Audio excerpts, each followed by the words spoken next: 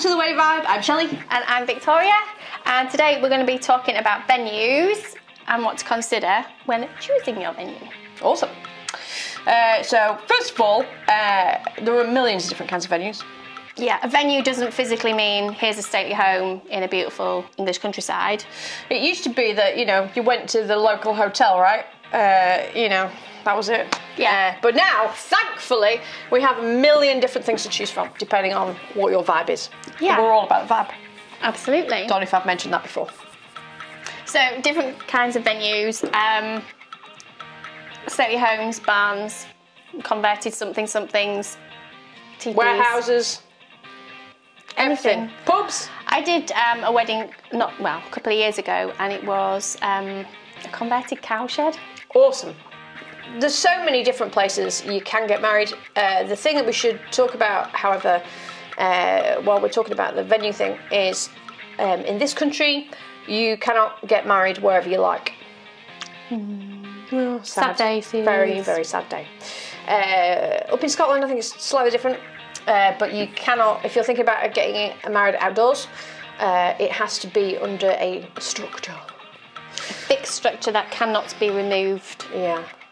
So some places have like little gazebo type things that you can get married under, so you can have sort of an outdoor ceremony. But with that, you physically need to be inside that structure. Yes, you do. For the legal bit. But at the same time, you can look at the other option of getting married somewhere else and then doing your thing afterwards, like having a celebrant, like the lovely Zena Birch, who's amazing. Or having a hand tying or something like that. Yeah.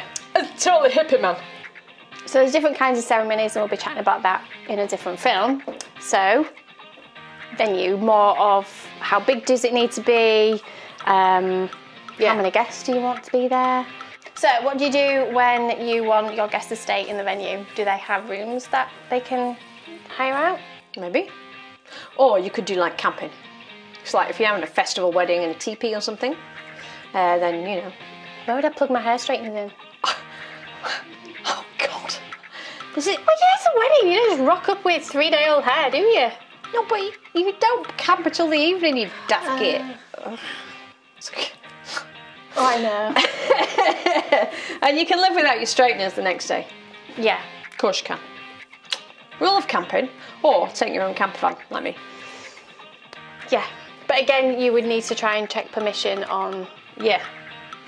It's like farmers' fields or something then? There's rules around that? There is, I think there's a website somewhere where you can check for farmers' fields if that's what you want to do. But a lot of places now, barns and stuff, do teepees. Or spare tents, if that's your thing, and they will happily let you rent out the field. But when if you are thinking about having like a big spare tent or teepee, don't forget you need to hire toilets.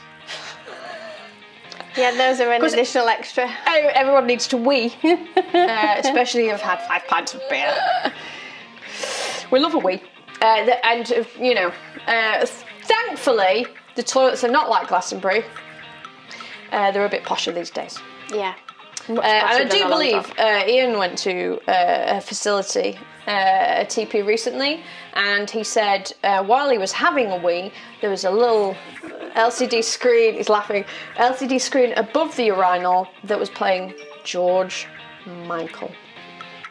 No way. No way. Really? George Michael watching me as I was using the facilities. Incredible. Awesome. It was. That is genius, really. It's genius. That is irony, right? It's irony, Yeah, man. okay, just checking. I hope so. Anyway. So don't forget to hire the toilets. It's just, additional cost to consider.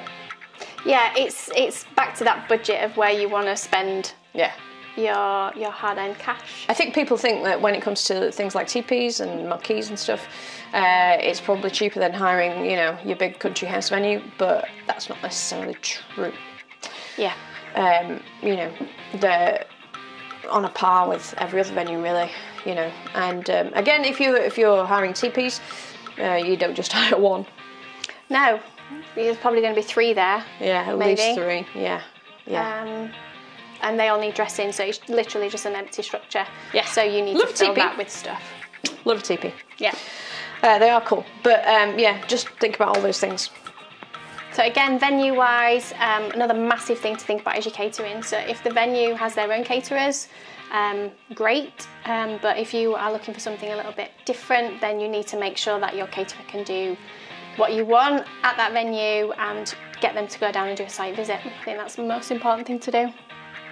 If they can hook up to generators and whatnot, if it's outdoors. Yeah, if you're planning an outdoor wedding, for instance, they can't just rock up if there's no kitchen.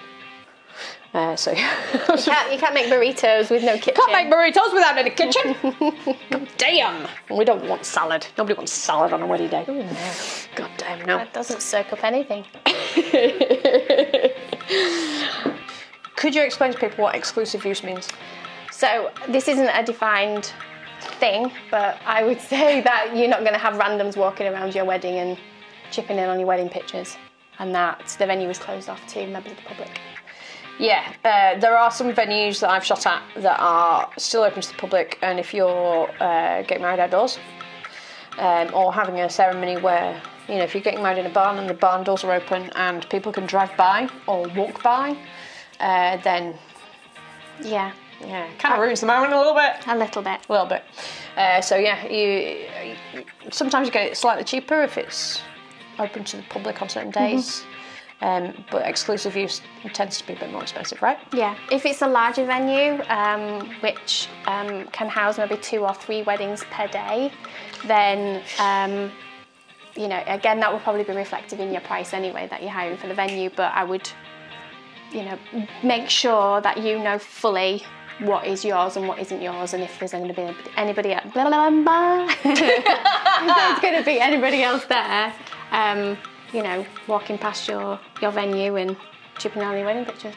It's a bit weird if you've got more than one wedding at a venue. It's like, Yeah. what is that about? Because, you know, I don't know. I think you want to feel that your day is like the most special thing in the world, and Which it will be, yeah. But but if there's another bride knocking about, it's a bit weird, isn't I it? think that is a little bit weird. Nah, wedding factories, man. Don't do it. But yeah, I'd go for the exclusivity. Again, if Course your would. budget would take that, but I would prefer exclusive use. Yeah. There's Okay. a couple of stately homes not too far from where I live in Yorkshire, and they have the house open till 4 o'clock. Yeah. And there were members of the public walking around while they're having their champagne and canapes, drinks between the ceremony and the reception, which was Okay. Awkward. slightly awkward. Which side are you on? You're the bride on the groom side. Yeah, it's not good.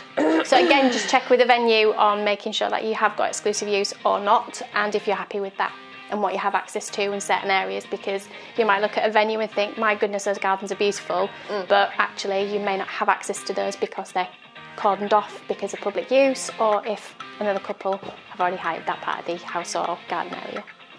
I'm going to talk about different times of the year, because if you're getting married in November, try not to go and look at your venue in June. That's a great tip. Yeah, because the light will be different everywhere you go. And if you choose a venue because it's got beautiful landscape grounds, and in November it's just brown. Just No brown. leaves, yeah. So it's just brown. Yeah. Yeah, if you think, oh, look at that beautiful venue that I can see, it's whoopee countryside, capability, landscape, loveliness. No, not in November. It's all a bit brown. So, you know, consider that. And consider where your toilets are. I keep coming back to toilets. I'm slightly obsessed about weird. Some venues don't have the toilets in the actual place, and you have to have a little detour. Yeah. So, well, might not be a big thing for you. It is for you, clearly. I don't care, but, you know, Yeah. everyone needs to wee. Fact of life. It is a fact I love of life.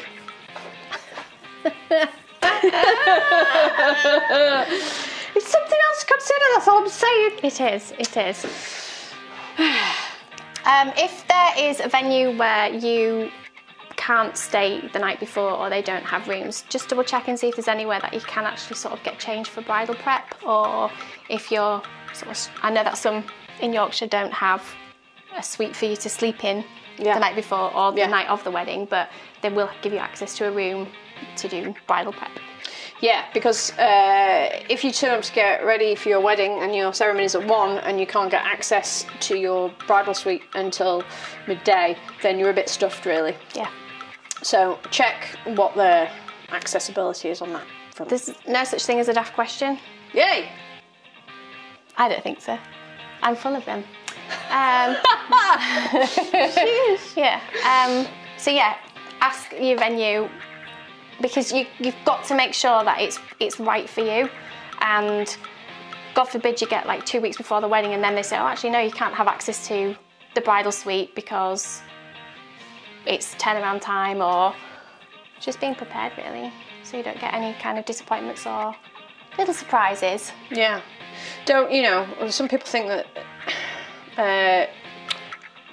the bar should be open at all times. Oh yeah, boys love that, don't they? I'm very much on the must open the bar, but before the ceremony, a lot of places don't. Is that like a law thing, or is that just a venue thing? I don't know. But yeah, they don't open the bar. So if you're planning to have a quick beer beforehand, you have to go to the pub nearby. Let's hope there's a pub nearby your venue. Just saying. I didn't know that. I'm all about the beer. Yeah, and late licence. Late licence. If they kick you out at 11, man, then what are you going to do? Yeah. Got to party till at least 1, right? I think so. Yeah. Drag it out as much as possible. That's what us Brits do best. Yeah. Hit us up with some comments, people. Let us know if there's anything you want to ask. Yeah. Again, no such thing as a stupid question. So if we've not covered what you want to know, then let us know. Yeah, cool. Hit the subscribe button as well while you're there. Somewhere down there, I don't know. And we'll see you next time. We've been The Wedding Vibe. Goodbye. Bye.